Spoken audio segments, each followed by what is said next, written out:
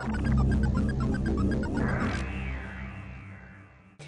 Sony Ericsson's there with the C905, Samsung's already there with the Innovate. Next on the 8 megapixel camera phone party guest list is the LG K901, also known in my best French accent as Renoir. I know, you actually thought I was Parisian then. Anyway, so here is the 8 megapixel camera, and this is actually the first to have a full touchscreen on it. First looks at the design. It is actually the slimmest 8 megapixel camera phone on the market, shaving 3mm off the Samsung Innovate. It does still look a bit chunky, so it's not going to be up there with your candy bars, the other ones that are not touchscreen out there. It's pretty light though, does feel a bit plasticky. Down here, these buttons looks like they were designed by Angus, age 5, but still, they do the job. So the screen, which is what LG's harping on about. It's 3 inches in size and full touchscreen. It's not actually multi-touch, so with the iPhone, you're not actually going to be able to zoom in or zoom out, so it's just single touch. Also with the widgets, they are customizable. So here we've got your home screen here, which is the first screen you go into, so you got all your things like your contact book and your messages and everything else.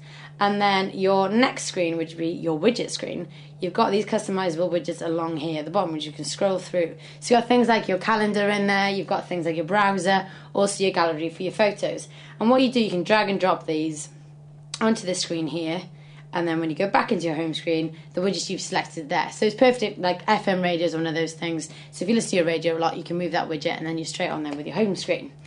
So LG have been harping on that this is the first 8 megapixel camera phone with full touchscreen. So we've had a look at the camera, and it is, as I said, 8 megapixels. It's got a xenon flash on there. It's a Schneider lens, which is not, it's like LG decided to go with them instead of Carl Zeiss, which Nokia have gone with. You can either take pictures with the menu button here on the top, or also they've got what they're calling as the touch shoot.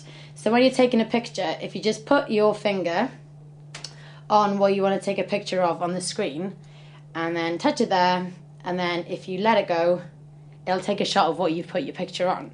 So you can have a normal shot, a smile shot, which has got smile detection on there. You can have a beauty shot, which I think at the press conference, the guy at LG said, if someone's ugly, you can make them look pretty. Not quite sure what to make of that one. So all in all, we were quite impressed with the camera on the LG Renoir. So from that aspect, it is pretty good. Even though I haven't said that, the screen is a bit fiddly sometimes with the touchscreen when you're trying to take a picture, especially when you're using that touch shot feature. It can be a bit sticky, and sometimes if you try to take a picture, it won't react quick enough for you to take that photo. But all in all, it's a pretty good 8 megapixel camera, and it's on par with the Innovate and also the C905. New technology is something else that LG are really proud of with this Renoir handset. And within this phone, you are going to get technology from Dolby and also DivX. So it's actually the first mobile phone on the market to have Dolby Entertainment on a mobile phone. What that means is the quality of the music is going to be much better, saved on there and also in your ear when you plug it in to listen to it. What LG seem to have overlooked is they haven't actually put a 3.5mm jack on there. You are going to get these headphones, which is specifically for this phone, in the box. But what LG have done is also given you an adapter, so you can actually plug your own headphones in there. And we actually use this adapter and also these headphones, and sound quality is pretty good. It's not as good as the Sony Walkmans out there, but when you plug your own set of headphones in here, it is quite good. And we also asked the guys at Dolby, does this make any difference to the sound quality? And they said no, because of this amount of wire, it's not really going to make that much difference.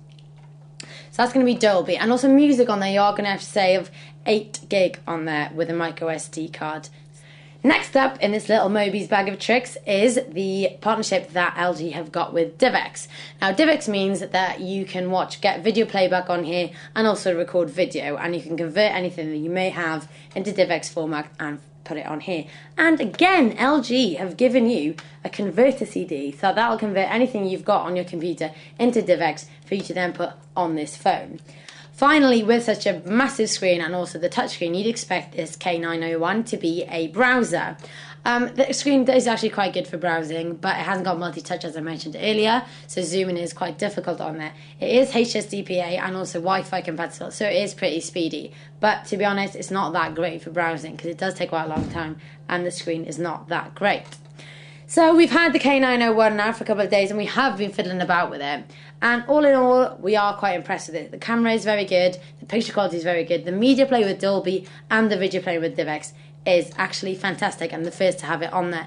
But again, why do these do it with touchscreen? The touchscreen lets the phone down completely. It's unresponsive and it is actually really, really bad.